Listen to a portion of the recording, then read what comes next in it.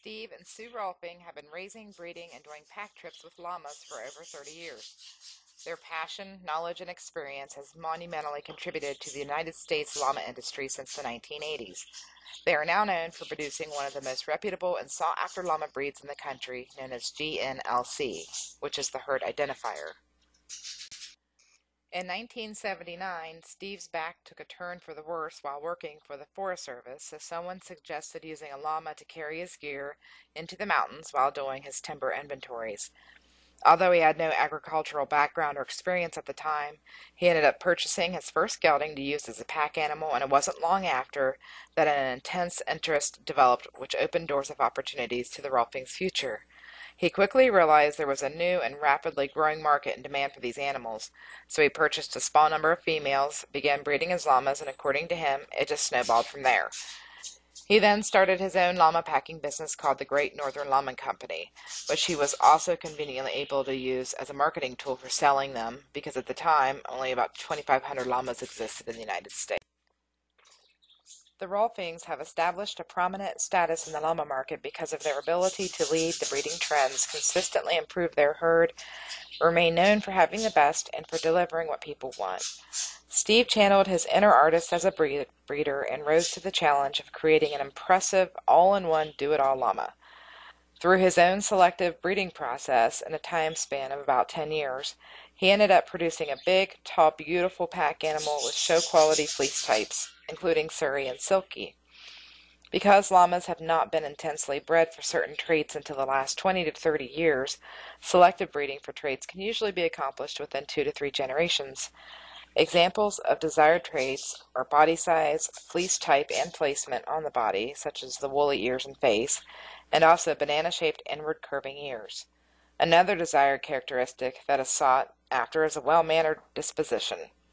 A personable, easy-to-train, easy-to-handle, and all-around favorable personality in general is important because the entire demeanor of a herd is so infectious that it can be completely altered by one llama with a bad attitude. This includes the babies as well. The Rolfings are committed to creating an ideal environment with minimal stress, so the troublemakers get removed and placed with an older male or female llama who teaches them how to properly behave in various situations. The weanlings are also placed with an adult too, so even after retirement, an older alpaca still plays a very important role on the farm.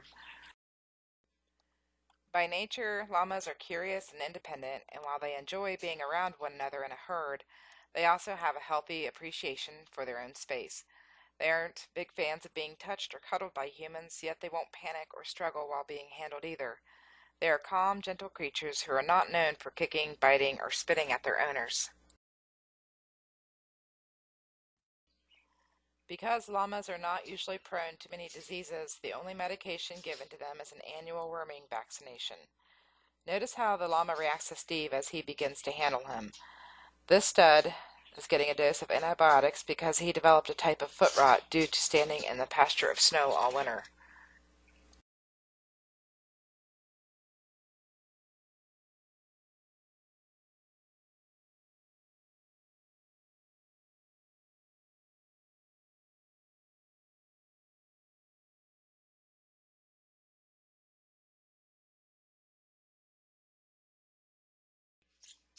Llamas are sheared every spring in order to keep them more comfortable and clean while packing during the summer.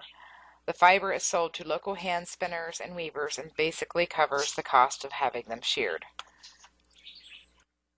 Llamas are known for being one of the easiest and low-maintenance types of domestic livestock to keep. Their primary diet consists of grass, hay, and small amounts of alfalfa. Supplemental pellets are sometimes given as treats to weanlings or llamas that are under some sort of stress. Because Sue and Steve use part of their 230 acres to grow their own hay, the initial annual cost to keep each llama is approximately $150 a year. Llamas require a low-protein diet because vegetation in South America, where they originate, is very sparse and fibrous. Feeding a high-protein diet makes them fat.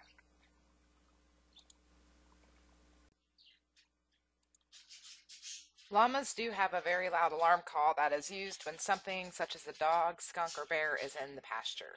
Steve's llamas have never been bothered by any type of bears, whether it be packing up in the mountains or living in the pastures. Mountain lions are the biggest threat because they are the natural predators for llamas in South America, where they are called the Indian puma. Llamas are even used as livestock guards with sheep and other animals. Because of their fearlessly curious nature, they run right up to the coyotes, which usually scare them away. Some have actually been known to attack the coyotes with their hooves and using spitting. They are very protective creatures.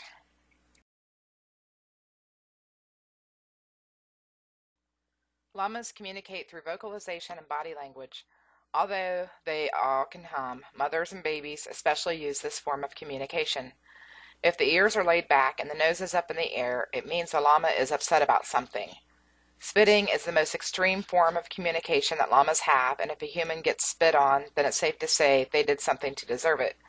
Spitting is used within the herd during mealtime, mostly by mothers and older llamas to teach the younger ones their manners.